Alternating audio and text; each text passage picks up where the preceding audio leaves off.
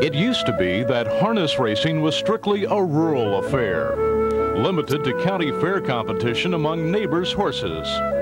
But today, harness racing is a big-time business, an action-packed nighttime business, spanning the United States from Maine to Florida, from New Jersey to California, and also extending to Canada, Asia, Europe, and Australasia on a large-scale basis.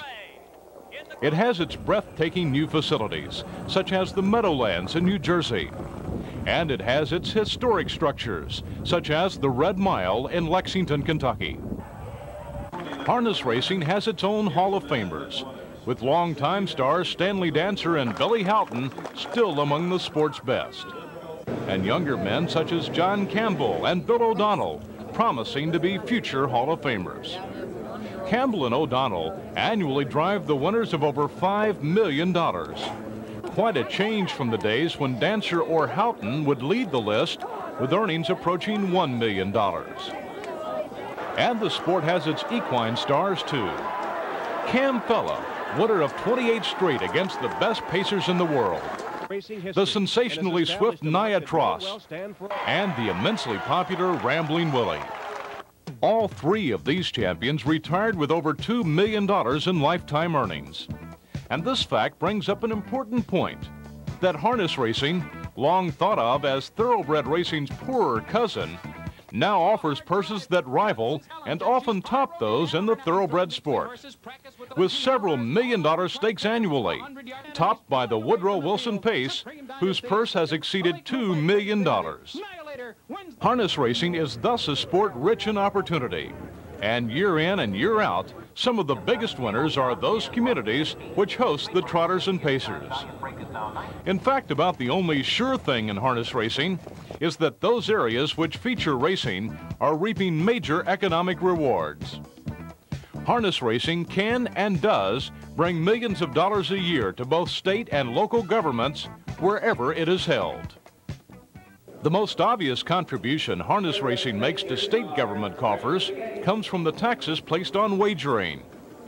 Although the percentages vary from state to state, harness racing significantly adds to the cash flow of every state hosting the sulky sport, with over $100 million generated annually. Harness racing in 2 states alone, Illinois and New York, has combined to generate over $50 million annually during the last few years. Wagering taxes help support a variety of worthy public activities. Nationally, the largest amount of this revenue is allotted to education and to public services.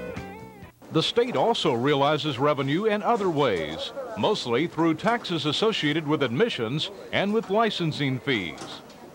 Local economies also share in some racetrack-generated dollars, but the greatest impact on the local levels comes in terms of the creation of employment opportunities, giving a tremendous boost to the economic status of any community.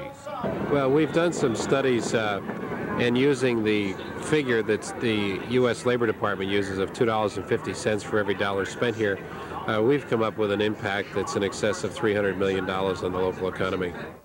The list of jobs created by a racetrack is long and diverse. Many jobs are obvious ones, and many are jobs you might not think of right away. There are the workers at the racetrack, racing officials, mutual clerks, ushers, concessionaires, and other functionaries that help the evening go smoothly for the fans. And there are the office managers and workers that keep things running smoothly behind the scenes. We employ approximately 3,000 people here, many of which are per diem, but because we race 290 days or nights a year, for all practical purposes, they're full-time employees. There's another 1,500 employees, or another 1,500 people that are employed by people who are here, such as horsemen. So when you put everybody together with grooms and trainers and hot walkers and so on, we have close to 4,500 people who are employed here.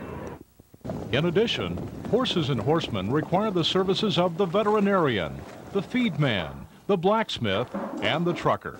To give horses a change of scenery, many horsemen now use training facilities and farms away from the racetrack to keep their horses in top condition.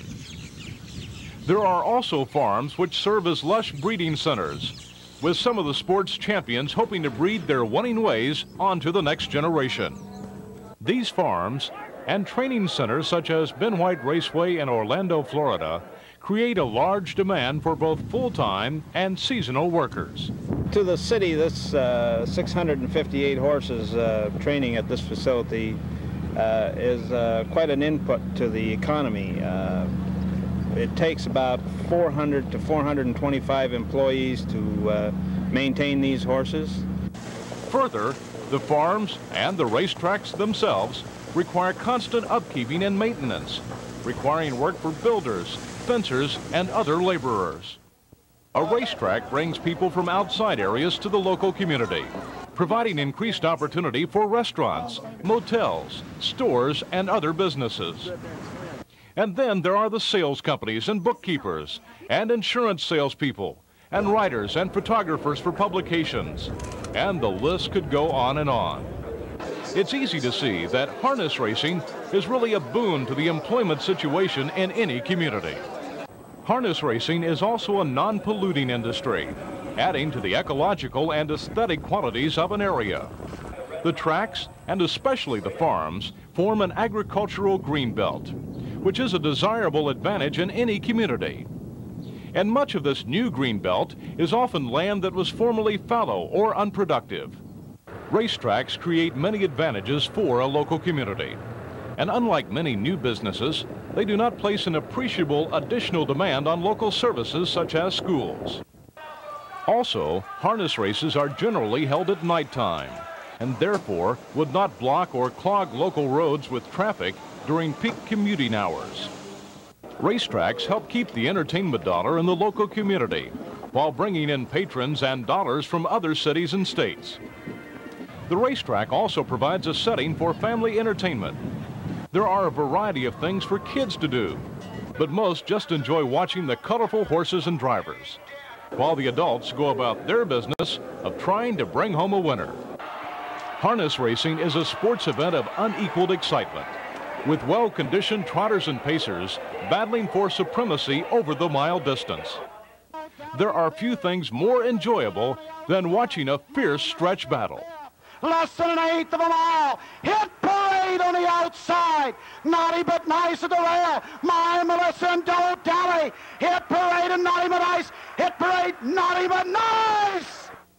Yes, there are few things better than a close stretch drive, unless it's cashing a winning ticket on your horse. Harness racing is still enjoyed at about 450 fairs throughout the United States and Canada. But it has also grown into a multi-billion-dollar industry, providing quality entertainment to over 20 million fans annually, and also providing major economic benefits, totaling into the millions of dollars in some cases, to those areas hosting the trotters and pacers. This is what harness racing can do for you.